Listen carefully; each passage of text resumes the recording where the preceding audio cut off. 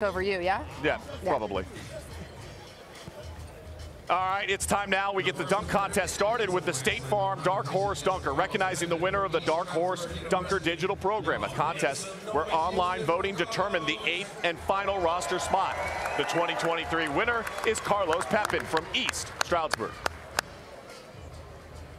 My name is Carlos Pepin. I'm from East Stroudsburg University, and something you guys probably don't know is that I like Spanish rap better than regular rap. There you go. Who knew that?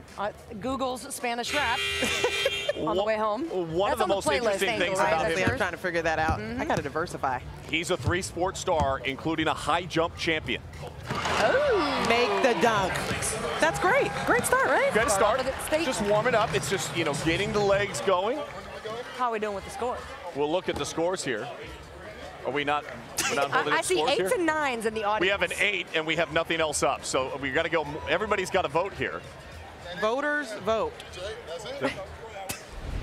All right, we got a couple 8s, 7. It wasn't necessarily clean though. It didn't rip through the rim.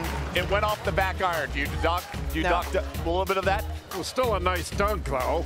Yes, but I mean, your dunk in 1986 was very clean, Jay. And I think we have a picture of it. We'll put in the show later. Carlos was a high jumper in college. 6'10" is his personal best. Pretty good. 38 for him in his first round dunk. Coming up next, Ahmad Rand.